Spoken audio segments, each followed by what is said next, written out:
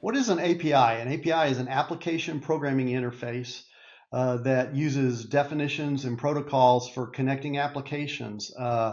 APIs let your product or service communicate with other products and services without having to know how they're implemented. I think these days API tends to refer to web APIs or REST APIs, which you utilize the HTTP protocol.